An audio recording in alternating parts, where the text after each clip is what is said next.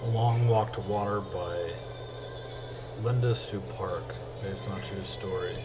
Chapter 6, Southern Sudan, 2008. He and his family had been coming to the lake camp for generations. Naya herself had been there every year since she was born. One thing that she liked about the camp was that even though she had to dig in the clay and wait for water, that she did not have to make too long of trips.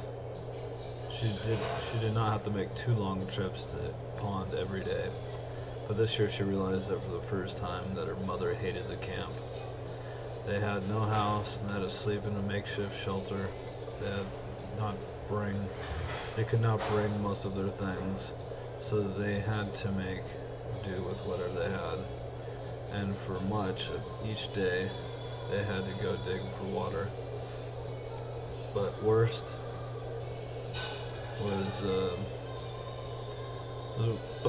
was that the look on her mother's face and Naya's father and her older brother, Deb, went off to hunt deer.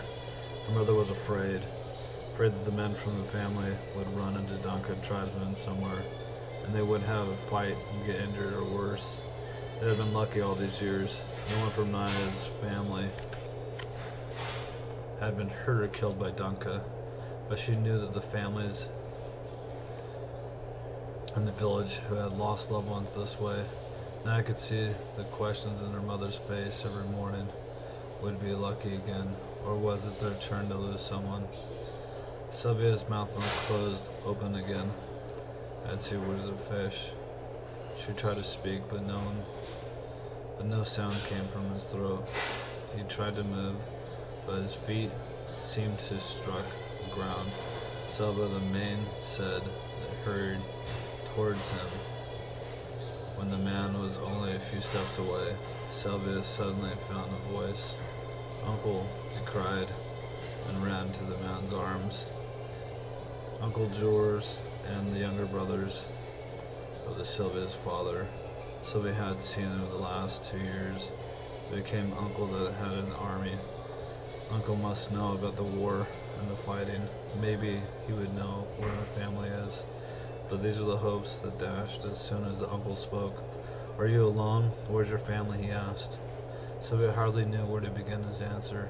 It seemed like this year since he had run away from school into the bush, but he told his uncle everything at the best he could. As Sylvia spoke, Uncle nodded or shook his head. His face became very solemn, and when Sylvia told him that he had not seen nor heard a single word of his family in all that time, Sylvia's voice trailed off and lowered his head. He was glad to see that uncle again, but it looked like as if he might not be able to help either. Uncle was quiet for a moment. Then he patted Sylvia's shoulder. "Ah, nephew," he said in a cheerful voice. "We are together now, so I will look after you."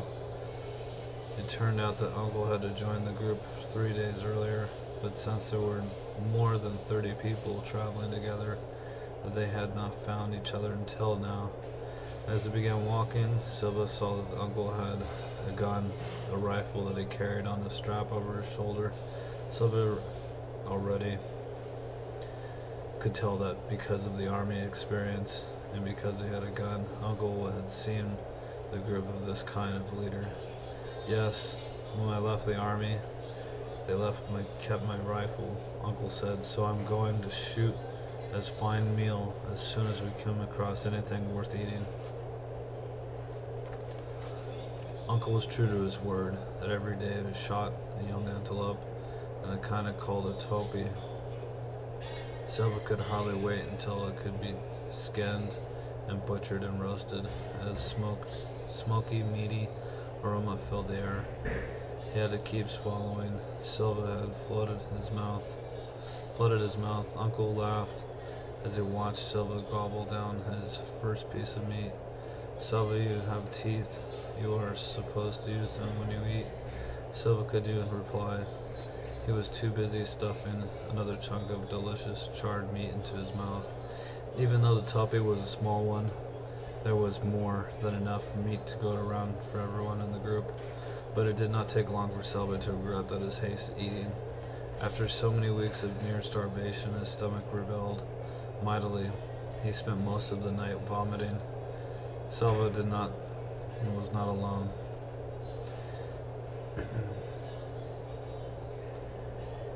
Whenever his heaving stomach woke him, he would hurry to the edge of the camp to vomit and find others doing the same. At one point, Selva found himself on a line of half a dozen people, all in identical poses, bent over holding their stomachs and waiting for the next wave of nausea. It might have been funny if he had felt so miserable. The group continued to walk through the land of Atoll. Every day they saw lions, usually resting at the shade of a small tree. Once in the distance, they saw a lion chasing a topi. Topi escaped, but along the paths, Sylvia saw the bones of prey that had not been there for so fortunate. Selva and Marl still walked together, staying close to their uncle. Sometimes the uncle would walk with the other men and talk seriously about the journey. At those times, Selva and Marl would drop back respectfully, but Selva always tried to keep up uncle in sight, and they slept near the uncle at night. One day the group began walking in the late afternoon with hopes of reaching the water hole before settling down for the night, but there was no water anywhere through the searches for a mile. They kept walking into the night. Through the night, for 10 hours they walked. By the dawn, everyone was exhausted. Uncle and the other leaders finally decided that the group had rest. Sylvia took 2 steps off the path and fell asleep almost before he lay down. He did not wake until he felt Uncle's hand shake his shoulder. As he opened his eyes, he heard wailing. Someone is crying. Sylvia blanked away the sleeplessness and looked at Uncle's, whose face was very solemn.